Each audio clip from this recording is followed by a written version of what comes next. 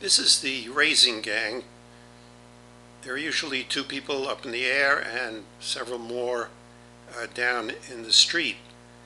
And their job is to get the pieces from the street, put them in place, and usually stuff one or two bolts in the open holes, just enough to secure the members, and then they lift up and set the next piece.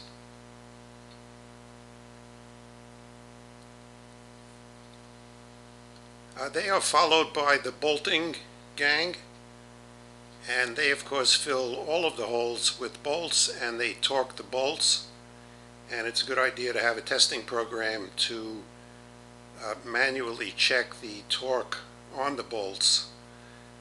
The ironworker in the foreground is standing on a float, very simple device, easily manhandled and tied to the steel, and this is very traditional. You'll see many floats in the building supporting the ironworkers. In addition, the ironworkers are tied off. They're wearing a harness and safety devices to prevent an accidental fall. The ironworker in the background is walking on metal pans, which are usually called Q-deck, and they are laid out across the floor beams as quickly as the steel is erected. That's also done as a safety feature. I included this photo. It's a fascinating photo, but it's a good picture of what not to do. Now, this ironworker is walking on not just the top flange of the steel, which he's called upon to do very often, but he is walking on the top of the shear connectors, which is terrible practice, and I can't imagine why he's even doing it. The only reason he might be doing it is that he knows he's tied off and he has that fall protection, but the presence of the fall protection does not excuse bad practice, and what he's doing is really unforgivable. I'm not sure why the shear connectors appear here. This could be a bay which has some kind of diagonal bracing and requires interaction with the concrete, but whatever the need is, these shear connectors can be installed in the field, and traditionally that's what's done. Never in the factory, which presents this obvious, avoidable hazard to the ironworkers. Let me show you how this is traditionally done, at least in bridge construction.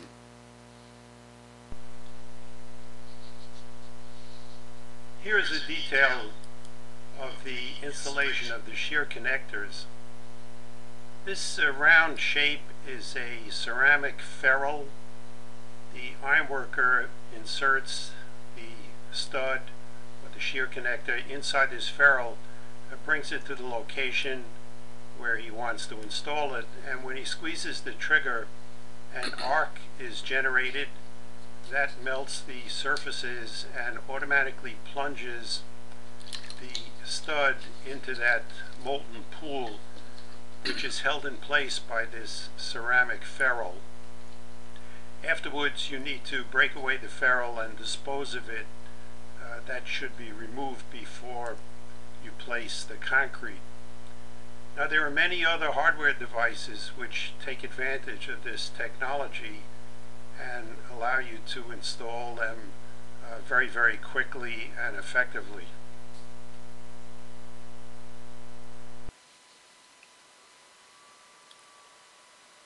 We reached the point where the foundation wall is partially constructed and is under construction throughout the entire site.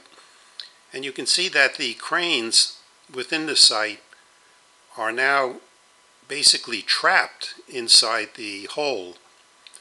This is the time when you need to shift the responsibility onto tower cranes.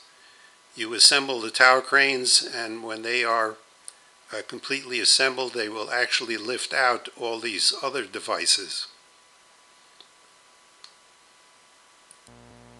tower cranes will now come into use. The crawler crane in the foreground has been used in the construction of the foundation and also in the early steel erection, but very quickly the steel will be out of his reach and the crane itself is going to be in the way. So tower cranes will be used to finish the project, and on this project internally installed tower cranes will be used. They actually climb on the steel frame of the building, and I'll show you exactly what that process is like. This photo shows the initial installation, the very start of the construction of the tower crane. You can see sections of the tower, and the red frame below is the bottom support. It's that bottom support which is actually attached to the 4 columns and will ride up in the building.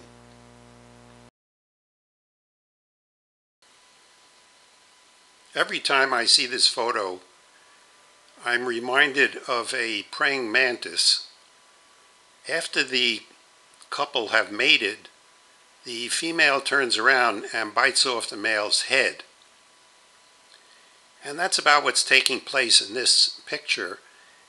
After the crawler crane erected the tower crane turns around and literally bites off its head. So all of the boom is missing, and the tower crane will continue to devour this until it's broken into small elements and lifted out of the excavation.